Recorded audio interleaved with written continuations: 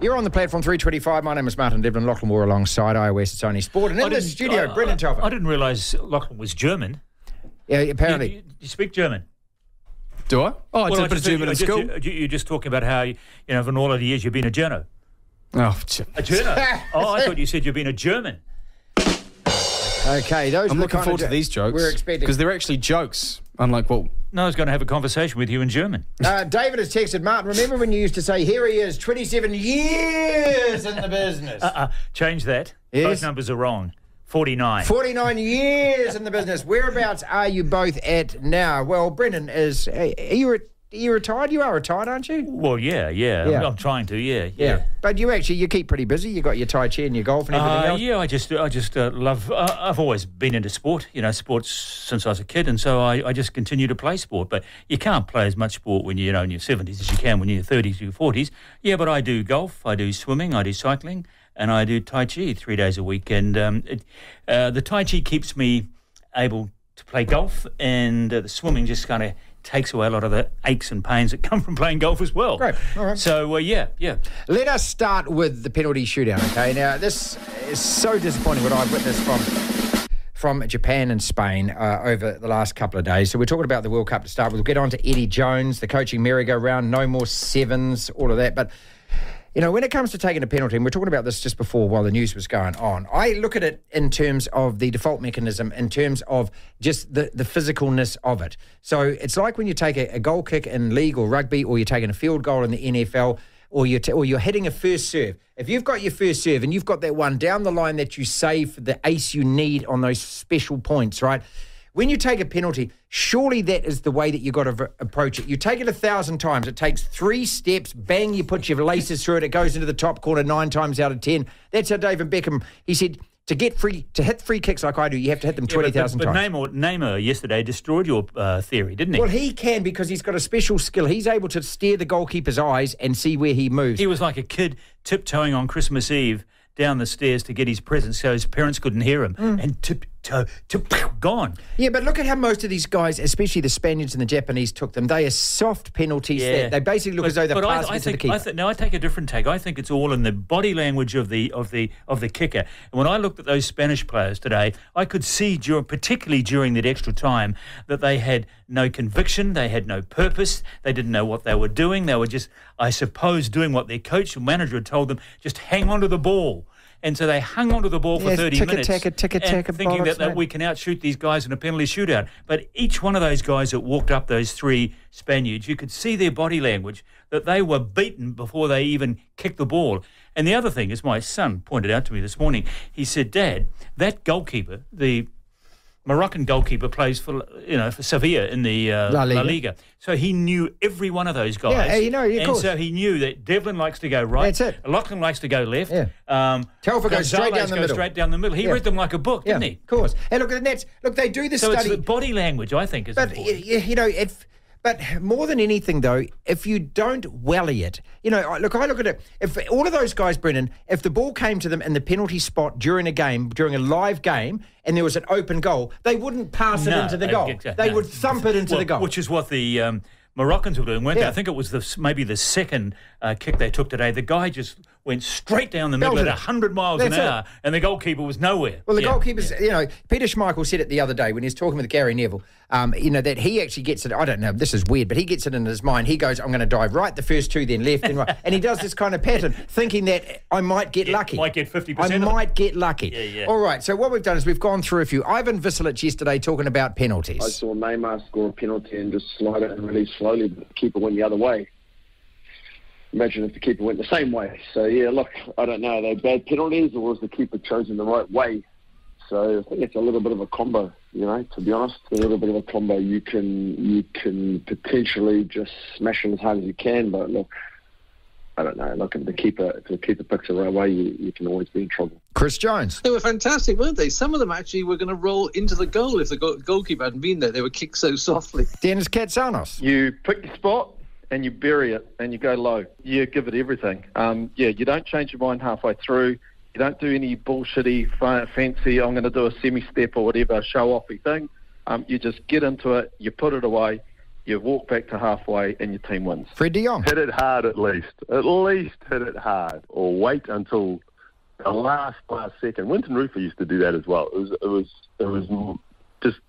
lovely to watch when you see someone who's really good at that. Just be able to wait and wait and wait and wait and watch the keeper. And then keeper puts his weight on one foot, hit it in the other corner. Most people don't have, that level, though, of confidence and everything else, okay? Do you know, and I imagine there are stats around if you dig deep enough, who would have the best conversion record of penalty? Yeah, I do, okay. In the English Premier League, it was a guy called Matthew Letizia, who played for Southampton his whole career. Used to score spectacular goals, never really played. I think he was 39 out of 40 or 49 out of 50 or something like that. Eric Cantona. Every single penalty he took, he missed one for Man United, which rolled past the post, but every single penalty, other than that, he got, and the keeper went the other way. So he used to sit there and wait to see which way you dive. Yeah, then go. Okay? Yeah. There's a guy called Jerry Daly for Man U who was absolutely brilliant. I don't know what Salah's conversion rate is. I mean, there are some, I've always read the stats when I was growing up, reading Shoot magazines and that you have to get 8 or 9 out of 10. And as far as United were concerned, Alex Ferguson always said that you're allowed to miss. Well, you're not allowed to miss, but if you miss 2, the next guy has a go. So there were several players in the team that were capable of taking them. If you miss 2, your second one, someone else can. And they still see them. Usually the best guy goes first, does he?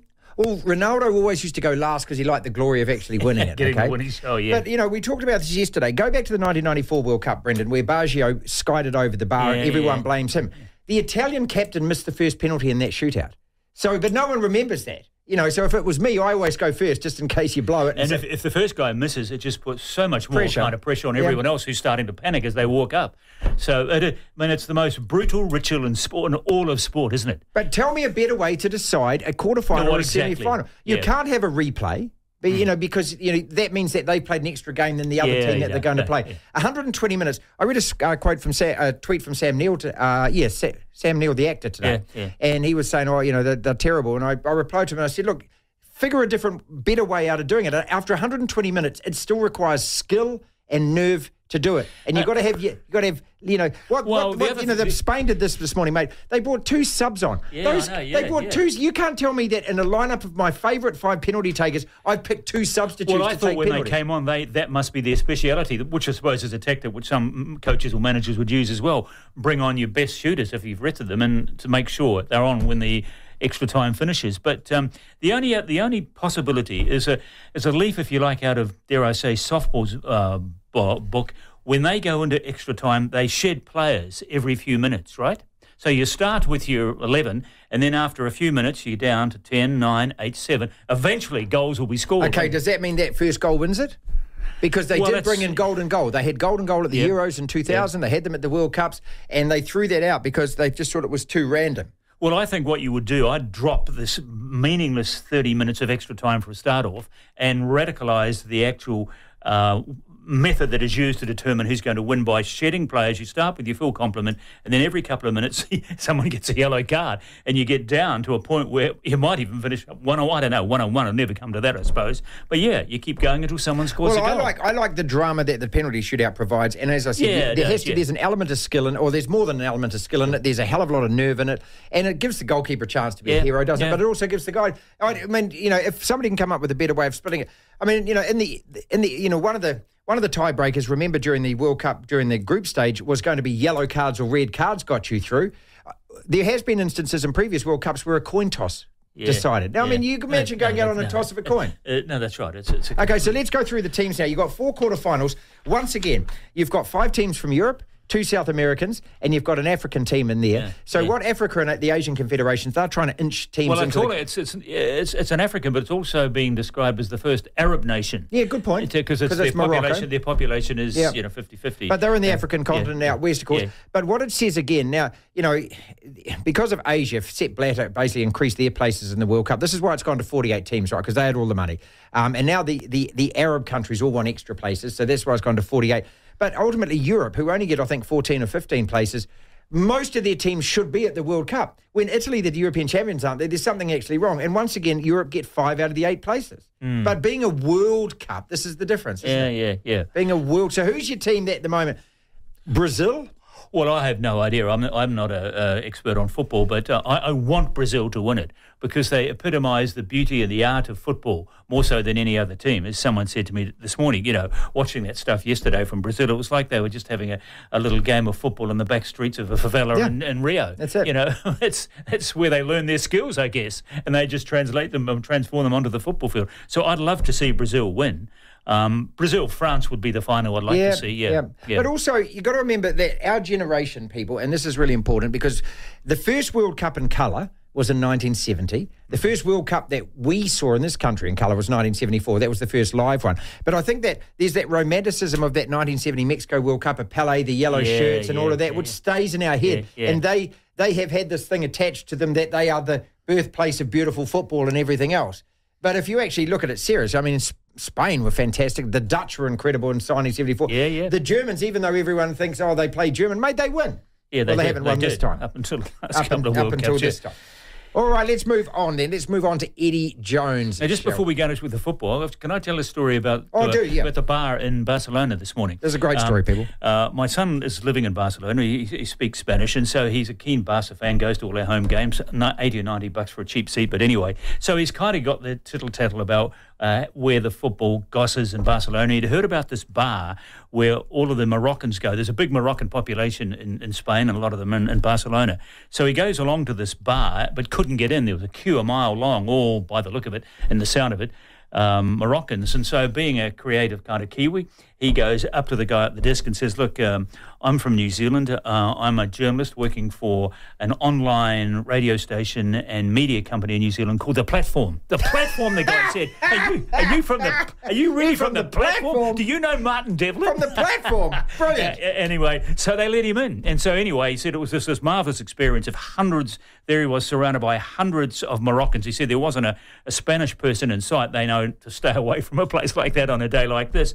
But he said he's never in his life seen so many men uncontrollably crying at the end of the game. Wow. And I think if you look at some of those shots today at the end of the game, there were these fully grown men with tears just gushing out of their eyes and down their face. It was almost like they'd heard some bad news from home that a catastrophe had hit Morocco and thousands of people had died, judging by the tears, these uncontrollable tears of joy. Brilliant. And then he said to me, it's no real surprise that Morocco did as well as they did. He said all of those guys in the Moroccan team play in Europe. They're ranked about 20th in the world. Yeah. He said they have been as high as number 10 in the world. So they're not a backwater of football. They're not. Yeah. No. Well, I mean, look, the sneer has always been at the African Confederation, the Asian Confederation, that's second division, okay? But what's been proven with Japan beating Germany and Spain, Saudi Arabia taking out South Korea beating Germany, and Saudi taking out Argentina, Cameroon knocking over Brazil, Tunisia beating France. France, I mean, they're knocking on the door. All right, topic 2. Eddie Jones gone as the England coach. Michael Corcoran, who we had on the program, you know him from RTE. Michael has been here commentating rugby for years. I met him, Okay, his word on the Rugby World Cup. I've always said to you over the years that we've spoken together, the only world ranking that counts is the one every 4 years, and it's called the Rugby World Cup. Everybody peaks towards the World Cup. Everybody appears at the World Cup in the best shape they can be, and all of their preparations are geared towards that competition. Like it or lump it, that's the truth. That rugby is now a quad annual. That is the only ranking. And this is this is the point about Eddie Jones. Okay. 03, he takes an average Australian side that knocks us out in the semi, takes England to extra time. And that England team was the best team in the world, no question, right? 07, he is the assistant coach with Jake White when South Africa win. 2015, he coaches Japan to the biggest upset ever over South Africa. 2019, he knocks us out again in the semi, but England didn't win it. He's been gearing towards that World Cup. Is it fair that it's fair they can do what they want. But, in terms of actual achieving at World Cups, the guy's got a pretty good pedigree. Well, he has, but on the other hand, you look at his record this year, I think England had 5 wins out of 10 test matches this year, which is just not up to standard, is it? A year out from the Rugby World Cup, you've got to have a better record than that. They're paying the guy millions, so he can wheel his wheelbarrow down to the bank on Monday morning with a smile a mile wide on his face. So he didn't deliver. At the end of the day, he didn't deliver. And I'm trying to remember the guy's name, who was at the Warriors, and he told me once on air, and I imagine he told you as well, I'm a change agent. Who was that guy? Mick Watson. Mick Watson. They come in like Eddie Jones. Yeah. They turn everything upside down. I think maybe Brendan McCullum might be this as well, a change agent, and they get instant and they get instant results, right? Which is what Eddie Jones did. But then after a while, the voice becomes kind of boring and we get sick of it. It's the same old story and they fall away. And I think this is what's happened to Jones. But anyway, he'll go. And I don't think myself that, contrary to what my German friend next door is saying, I don't think Razor will go. To England? Yeah. No, I don't think he will either. I think that, look... They've got Borthwick lined up, haven't they? Yeah, they've got Borthwick. Well, okay, let's talk about that, because the other name that's not in the mix here for the All Blacks coach is a guy called Jamie Joseph. Now, Jamie Joseph was going to run alongside Ian Foster last time with Tony Brown, and New Zealand Rugby fannied around for so long that in the end he took five times the salary to stay in Japan, right? So everyone's thinking it's automatically Scott Robertson for the All Black coaching job next year, but is it? Well, there's only two, isn't there? It's really Jamie Joseph or Robertson. So Foster, so you think New Zealand Rugby are going to cut him even if he wins it? I don't know, Martin. I don't know who would know. We're not privy to what's going on behind closed doors. But Gatlin was the other guy that I suppose he fancied his chances, didn't he? I mean, when he got out of Wales, his reputation was sky high, and he's always said he wanted to be the All Black coach. Mm-hmm. So he came here thinking that he would get Hanson's job. He missed out on that, and so they sent him into a back room at Hamilton to look after doing something at the Chiefs. Yeah, I don't know. That's right, it was, yeah. And so then he kind of thought, well, okay, I'm still in my 50s. I've got another shot at this at the end of Foster's run. And so Foster, will struggle, win, lose or draw to hang on to the job, I imagine, in 12 months. But Gatlin also has decided, and he said it last night on television, basically, that the best coach by a mile in New Zealand is Robertson. Is Scott Robertson. So he knows he's out of a job. He won't get that All Black job. So he's taken the big money and he's gone back to Wales. So that takes him out. So it leaves really only Robertson or Joseph and Brown, I suppose, will come as a pair. But they've got to give it, I would think they have to give it to Robertson, don't they? But the awkwardness around this. So, look, say, for example, it's not really, is it? Well, why is it awkward? Well, say we're working in the business and say we're doing the breakfast show, say we're Mike Hosking, we're absolutely successful, we're rocking it. And you get those ratings, and they've already decided 5 months previously that you're going to go regardless. I mean, that's not good business sense, is it? What say Foster wins that World Cup? New Zealand Rugby aren't going to be as naive and as stupid as that, to be saying 5 months out. That they actually want it decided by May. They won't even kind of confess that they're talking to anyone. Well, look, that's Mark Robinson, mate. I mean, he wouldn't tell you what kind of cup of coffee he had for fear of offending somebody. But look, this is the list of coaches from 1987, and I just did this before. So since Sir Brian Lahore coached at the World Cup in 1987, there has been 10 different coaches of the All Blacks in the last 35 years. That's an average of 3.5 years, Brendan. That's not bad. Okay, so essentially all you get's a World Cup cycle, right? Yeah. As the head coach. Yeah. That's all you get. Yeah. Shag came... Well, Henry got more than that, didn't he? Well, Shag got 8. Yeah. Okay. And Henry got 8. Henry got from 2004 to 2011, so pretty much. Yeah. But... these days, I think that's all you can actually go for. You can go for 4 years and that's it. Well, I think Woodward got 2 years. Got 2 cracks at it before he won it for England. But these days, will they tolerate any country tolerate a losing World Cup coach and bringing them back? They won't. I mean, we're just living in a different generation these days, aren't we? Yeah. So where does he... Look, Scott Robertson is not going to go to Australia. He's not going to do the Dave Rennie. No. Because if he coaches there's every chance... It's a poison chalice, isn't it? Kiwis going to Australia. Yeah, and rugby, you look at Deans, Robbie you Deans. look at others that have gone there that hasn't worked out. So, but I mean, I still think, even though it's a largely discredited and defrocked theory in sport, but I think one of the last remaining rituals of this, the jersey, I think probably applies to the All Blacks. Everything else in sport has been overtaken by money. Prestige, honour, your place in history, they mean nothing. Live golf and golf, the sort of money England can throw at a rugby coach. But somehow or another, I think here in little old dear old sweet New Zealand, amongst rugby coaches at the top, the idea of coaching a team to win the Rugby World Cup transcends money. Probably not by much, but I think it still does transcend money. And Robertson will make a fortune anyway. He'll be paid millions. I mean, I think at the moment, what would Foster be on, $1 million? Oh, he'd have to be on $1 million, because the top All Blacks are on. Well, I think, given inflation and God knows what, and the Ukraine war. Yeah, there you go. COVID. Yeah. I would imagine that Robertson could probably command anything up to $2 million. Well, does he need any more money than that to live in New Zealand? And, okay, he can probably make twice as much as that by living, in London and coaching the English rugby team. But I just think that the lure of that All Black jersey wedged to the Rugby World Cup still will prevail.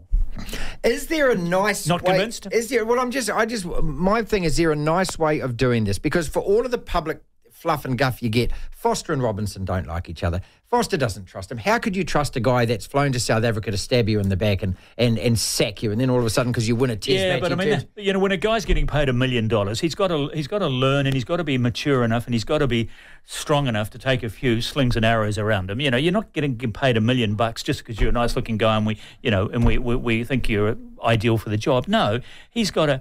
He's got to live with all this sort of stuff, and same with the next coach. I mean, for all we know, Robertson might struggle in his first year as the All Black coach. Okay. Then what happens? Do you honestly think that Scott Robertson, you're on the platform, people, and Telf is with us till 4. Courtesy of JK's, by the way. Courtesy of JK's World of Golf 24/7 at the airport. Buy a box of balls and go nuts.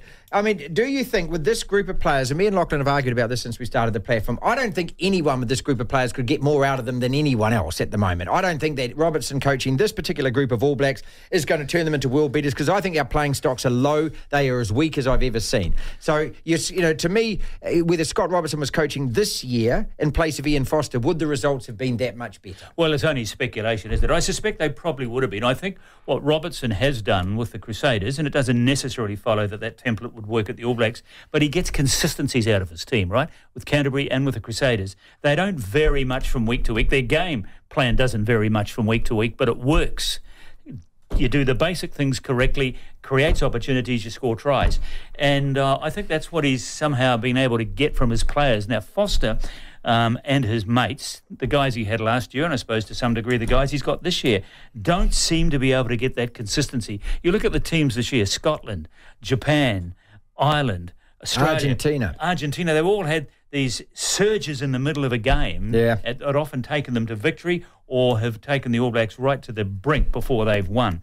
And so it's this lack of consistency that I think Robertson could address and rectify. Having said that, we've all got short memories. You look at Graham Henry's record, the amount of times that we got out of jail in the last minute in test matches. We won every test in 2013 when Aaron Cruden got to take the sideline conversion twice. Okay? There's no rugby team spanks everyone every single test match. No. You don't do it. And we forget how many times the All Blacks win by 1 point in the last minute, okay? I mean, it's not... I mean, there's no genius coach here who's much better than everyone else. I don't believe. I'm not a fierce critic of Foster. I think it was terribly disappointing what happened in the last 9 minutes of that match against England. And furthermore, you look at that record of England's, they've only won 5 out of 10 matches. And to sort of rub salt into our wound, they drew 25 all with the All Blacks. Whose fault was that? You had Sam Whitelock out there. You had Mwanga out there who couldn't find touch. You had TJ putting up a box kick, which cost us. He picks them. You had Adi Savia. But who else are you going to pick? Who's better than those guys? Well, we don't know because he hasn't played anyone else. But I don't think we've got the players, mate. I mean, you look at that All Black 15 squad and the All Blacks. Tell me names in there that should be playing. But when they were good this year, they were brilliant. That match in Johannesburg against the Springboks, there was Australia sneaking home with a 34-31 against Wales. The All Blacks ran up 55 points against them a couple of weeks ago. Yeah, true. And so when they were good, they were as good as anyone in the world. It's a pity we haven't played France this year. That's the yardstick, I suppose, now. I guess we'll obviously play them next year. World Cup, yep. Yeah, but so I have some sympathy for Foster. I'm pleased they've hung on to him, and they're going to live or die by Foster next year. Well, should Mark Robinson, if Foster goes, he should go. That's my thing. I mean, because I think he's the most ineffective CEO we've ever had, mate. He's a KPI box stick and butt cover. You're going to judge a person on the basis of one decision in one area? Yeah, well, I mean, I'm a judge on everything. NPC stuff, they're no crowd. Super Rugby has lost all their audience. What about women's rugby this year in New Zealand? Does he not get some credit for that? No, that's a World Cup. I mean, it's a World Cup, Brendan. There were 46,000 people at Eden Park a couple of weeks ago. They were local people, New Zealanders. Let's see whether or not, because that's because the Black Ferns were a New Zealand team playing in a World Cup. Let's see what happens next year when the Black Ferns play. 40,000 turning up to watch us thrash Australia? Well, I don't think we can even get 40,000 to watch the All Blacks play at the moment. So, NZR, I think, have done a pretty good job, haven't they, as a partner in the Women's Rugby World Cup? Guess who's getting Mark Robinson on for an interview next week, eh?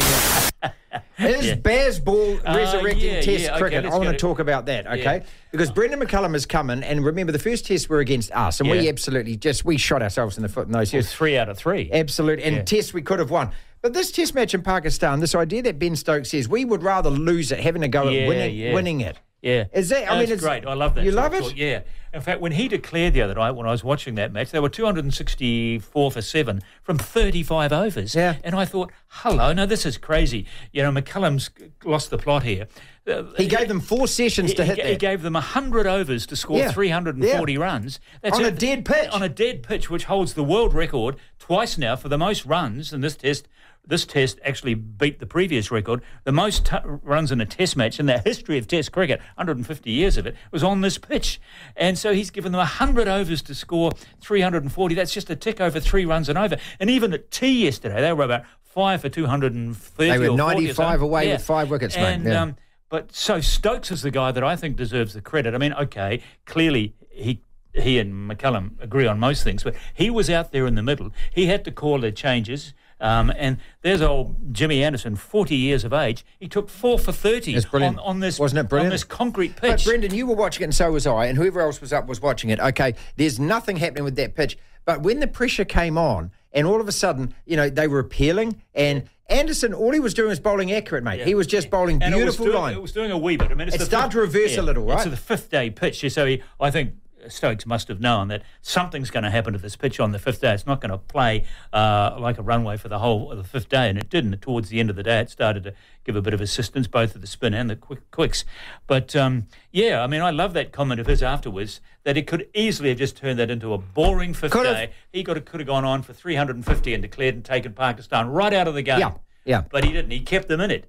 And it was brilliant. And it's an amazing. It's such a transformation, because I remember, you know, so many times I've watched New Zealand play Test cricket, and I've been happy securing that draw. Okay. But this guy seems to want to win every single Test match, and I'm not sure whether it's because T20 we're trying to resurrect Test cricket, but it just makes for. I mean, the concept these days of playing a 5-day sporting match and going into a 5th day, and it's enthralling. It's bizarre, mate. And also, what does it mean for us that 2 New Zealanders, Stokes and McCullum, are transforming world cricket? I know. Two New Zealanders. Well, you've read what Ross Taylor said about, you know, he actually recommended to New Zealand cricket that Ben Stokes, right? And they just ignored him. Years ago. Yeah, they just ignored him, mate. They just ignored him. So he goes, so we lost him. And look, I think McCullum's one of those guys where I think he's like Eddie Jones, is he'll run out, you know, he'll do it. He's a change agent is what he is. Yeah. And this is working big time for England cricket at the moment. But whether they can sustain it, who knows? But it's a different way to look at it. Look, that run rate on that first day was unbelievable. 500 in a day. No, it wasn't anything like a day. 75 overs. They lost the last 15 overs because of light. So if they'd had a full 90 overs, they would have been 600 runs in a day. Now, even by T20 standards, that's amazing, isn't it? Yeah, it is. Going at about 8 runs and over. And same in their second innings on the 4th day, they were going 264 of 30-odd overs. That's at nearly 8 runs and over in a test match on the 4th day. The great contrast was, while this was going on, there was a one-day between India and Bangladesh where India scored 186 of 50 overs and Bangladesh chased them down in 47. Yeah. And you just think, I mean, they're just torturous, isn't it? Yeah. But, you know, I mean, we've lived through all of these eras where, you know, scoring 250 in the first innings of a test is a damn good score. Well, I can remember as a kid when I was in my early days of college, 1963-64, we sent a team to England and they had a series in India and Pakistan. And even in the 80s, that if you got to somewhere near 200 runs with the bat in a full day's play, it wasn't a bad effort. Yeah, that's a good day. You know, I know. 6 hours of cricket, you know, really 30 runs an hour for 6 hours is a good day for New Zealand, 201 for 7 at the end of the first day. Yeah. And now these guys got 235 and 35 overs. That's basically a session. Yeah. They got 235. It's incredible, runs. Yeah. I mean, I just, you know, and I actually think, to be fair to T20. Who needs T20? Well, but to be fair to T20, it's actually, I mean, they're so confident of hitting the ball. You know, they do reverse sweeps. I mean, Root was batting left-handed. Yeah. I mean, how ridiculous is that? Yeah. So, all right, that is it for today. We've got a musical interlude. Yeah, we've got a musical interlude to finish with, as we always do. And you will be back on Friday running the joint. So what have you got planned? Well, I've spoken to a few people. I'm going to talk to Grant Nisbet to have a look at the rugby. I want him just to talk about the stuff, the technical side of rugby. And I might do Quinny next week. He's very big on women's rugby. You might want to listen in New York to that Okay, all right, women's rugby. I love women's rugby, mate. The international game's great. The Farah Palmer Cup had no spectators. Super Rugby Open had no spectators. I look forward to all of those fans at Eden Park attending those games. And he's an angry man today, Corny, because of sevens. That's his great passion. Is sevens gone for reasons which he can elaborate on. I can't quite figure that one out. So I'm going to do some World Cup. I'm going to talk, I think, to Steve Robilliard on the highlights of Australian sport this year. Yeah, great. I can't think of one. Can you? They want a boat full of gold medals at the Olympic. Commonwealth Games, mate. They want a bloody heap of it. And they didn't win the T20 World Cup. No, they didn't. All right. The 2 minute drill.